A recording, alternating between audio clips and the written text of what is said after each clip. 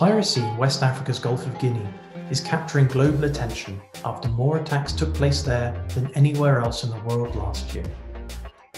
This May, maritime leaders will meet in London for the International Maritime Organization's Maritime Safety Committee session and discuss how best to respond to the region's piracy problems.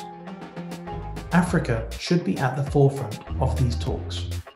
It is the region most at risk globally, and yet its voices and initiatives sometimes appear to be marginalized. Knowledge about the issue and how it affects Africa is also limited, with many armed robbery incidents in the Gulf of Guinea being treated as acts of piracy. The difference between piracy and armed robbery at sea may seem minor and technical, but conflating these crimes leads to exaggerated piracy attack numbers. And that in turn makes a considerable difference to how piracy is perceived and dealt with.